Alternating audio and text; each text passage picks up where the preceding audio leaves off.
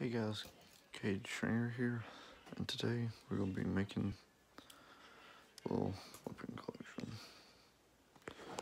Alright, so here's my weapons collection. See? Nothing but knives here. This one is my Swiss Army knife. Had this for about 6 years now. 5 years. And here's my training knife, which you can see I use this for training. And here's my pocket knife I got from Tennessee, from the Great Smoky Mountains a few years back. And here's my original green knife.